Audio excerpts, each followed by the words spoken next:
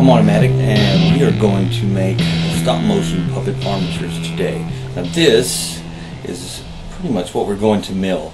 Before we start, there's a couple things that you need to know. You need to know this is really dangerous. You don't want to do this unless you have adult supervision or you are over 18. I definitely recommend having safety glasses and a pair of gloves unless you want to like walk around like this with no fingers or this. Alright, let's get to it. First I'm going to take this piece of round steel. This is a 3/16 inch, just regular steel you can get any hardware store. I'm going to measure off about 2 inches and cut that off because that's what I need for this particular piece. But if you were, I would highly suggest to sketch out your design ahead of time so you know the exact lengths of all the pieces that you're going to need before you go into cutting it and everything, which I've already done, and before you start doing this. So let's do it.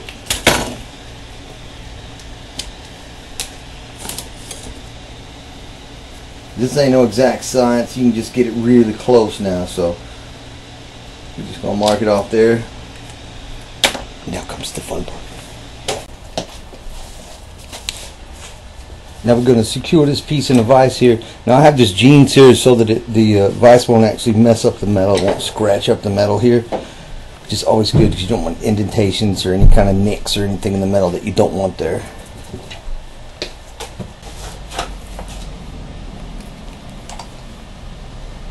Well, this is my favorite part. Make sure again you got safety glasses and at least gloves on because this stuff can be really dangerous there.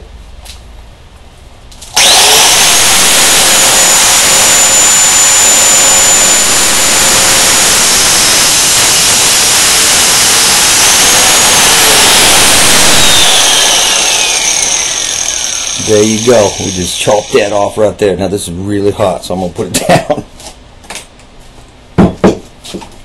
Now I was just using the angle grinder to cut that off with the cutting wheel on it. There you go. Take a look at that. That's good stuff right there. That thing is really mean. Now if you can see up close, the edge on that is a little bit nicked. It's not quite as perfect as you might want it to be. So what we're going to do, I'm going to take this, unhook that piece of metal from the vise there. I'm going to drop this right in this little vise. Snug it up. Then we're going to take our little Dremel tool here. Any kind of Dremel tool will really work. And then just grind that little puppy down like so.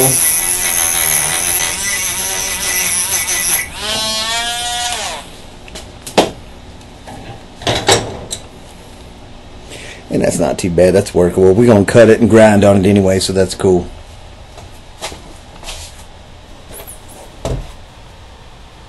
Okay, now this is just your regular 8-inch drill press, and we're going to take a piece we just made there. We're going to loosen it up, put it up in there, hang on to it till it gets pretty snug. Get it up in there. We're going to want at least about a 1/2 inch hanging out, and then a little bit more for play. So once you start grinding on this sucker, you don't want to get your fingers too close to the rotating press here. You just might lose it. Awesome. Now you're going to take your Dremel tool again, and we're going to start with that. And once you turn that sucker on, it's just going to sit there and spin and spin. We're going to take this. Now you're going to start like this here, about maybe wherever you want, and just grind on down like that.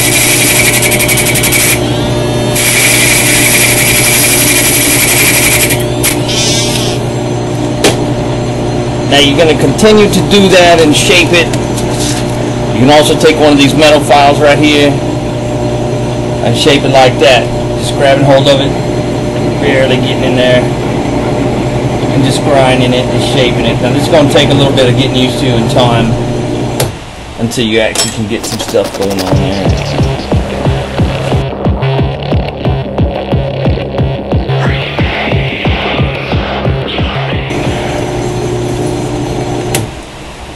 Alright, unhook that. There you have it. Quick and dirty. Now you can sit there and refine this a heck of a lot more if you really want to. That's just me showing you exactly the methods that I'm using to make these little ball joints. Now we're going to move on next to the actual brackets that they twist inside of. So there we go. Good stuff, eh?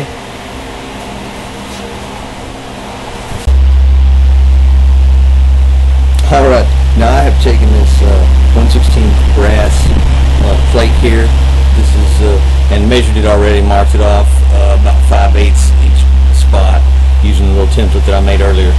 But basically, we're going to cut this apart and then we're going to grind it down. We're going to drill holes into this so that these those little ball joints we made earlier are going to rest up inside there. So this is going to hold it all together. So I'm going to secure this puppy right in the vise here. Take a Dremel tool, which I have put a different cutting wheel on there. A little cutting wheel.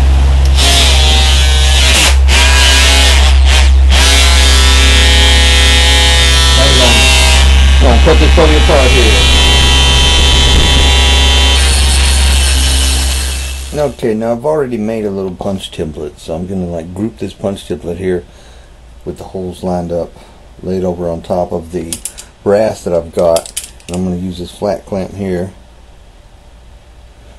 Line it up about as good as I can get it with the brass like this, and we'll clamp that down pretty good because we're going to take this right here. Now this is a punch. This punch right here we're going to use, and we're going to just punch each one of these holes right here. Now what that does is when we go to drill it, that's going to give us really good little indentations to start with. Those little punch holes right there. I don't know if you can see it or not, but there you go. Those little punch holes, just for a good start. Alright, now what I've done is I've taken our brass piece here, clamped it down inside the vise here.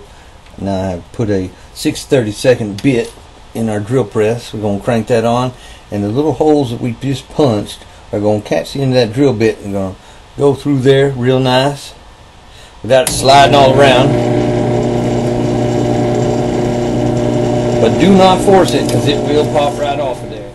Alright, now that we have drilled our 3 holes, I'm going to take this little bit larger bit, I believe this is 1/8 bit, and I'm going to open up the middle hole just a little bit wider, which will allow freeform for our set screw. That's nice. That way this one is just a little bit wider, and all 3 of these are exactly the same. Now we're going to grind on them. Grinded them down. This is what they look like. They could be a little bit prettier, but you can mess with it. This is just what I'm going to do for right now. Now I'm going to tap this middle hole on this other one that is smaller than this one. I'm going to do that using a 4mm or 440 tap right there. And you got to go slow or you'll mess it up. You'll booger it up. You got to kind of go in a little bit. There we go. Done and tapped. And what you wind up with is something akin to this. It moves really nicely. Very smooth, very fluid. And you can get you some smaller screws if you want. Usually set screws or anything like that is good. Socket heads, cap screws are really good. Depends on the project you're working on. Alright. Now bear in mind what I was doing was just machining parts of an armature, not the entire thing. That was just an arm. I'm going to show you some of the other prototypes we had made. This one here looks really good, but drilling on the round surface kind of gives it that offset thing and totally fail. Let's fail right there. This is the one that we made earlier. That's pretty cool. Now we can refine that a lot more, spending more time, give it a little love. This was another sort of incarnated design that we tried to do where we split it and tried to put the ball in there and it didn't quite work out, so you know, that's a fail. This was an elbow joint that we made. Now this one's actually pretty cool. The split elbow like that is one that we've been messing with. The only problem is a little bit of the stickiness, but that's due to the machining, I believe, and we can refine that a little bit more. That was a prototype we were playing with. And then of course there was the one that we worked on today. This one is, of course, the one I'm going to be using for my puppets. You can do whatever you want. This is just how I'm doing it. You can refine it. You can make it look pretty. It's going to be hidden with clay, so, you know, it's up to you how you want to do it. But if you cut your arm off, it's not my fault, alright? So be safe.